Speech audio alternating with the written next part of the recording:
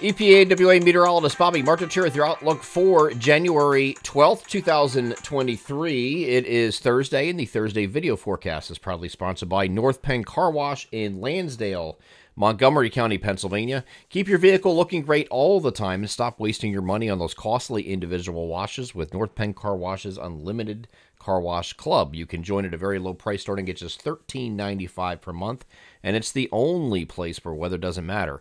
Winter can bring its fair share of snow, ice, and rain, and of course road brine and salt to dirty your vehicle, but with North Penn Car Wash's Unlimited Car Wash Club, it's no worry at all. Just stop by as often as you like within the calendar month to get a fresh wash for the one low monthly rate.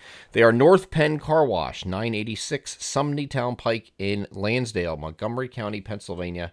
Proud sponsors of the Thursday video forecast.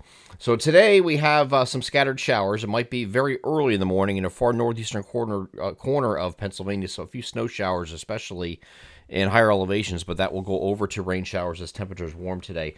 We're going to be significantly milder today across the region. 44 to 56 is a spread from northwest to southeast, and I think just mainly during the day, it's just very light, spotty, intermittent showers. Not really a whole lot going on during the day. It's when we get to the evening that we're going to have an increase in that activity, actually late afternoon and evening.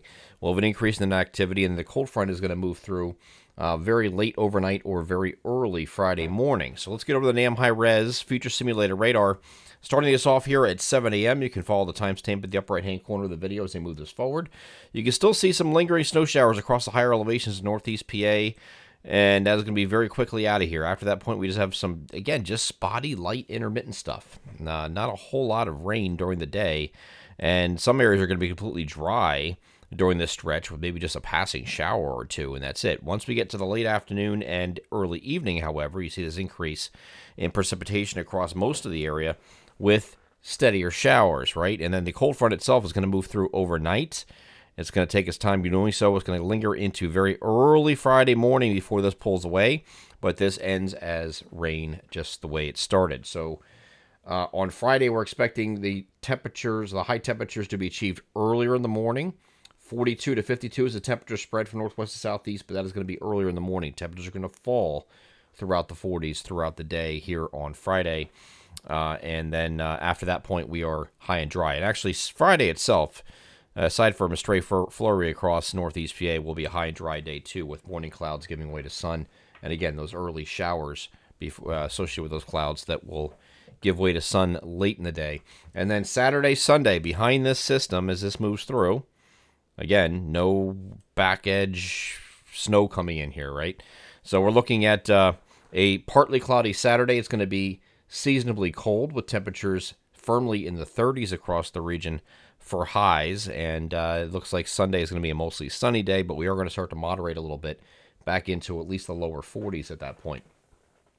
Tuesday is going to follow up with another section. I'm sorry, Monday in between here. We got a Monday. You don't want to skip Monday. I would love to skip Monday every week, but I just can't do that, unfortunately.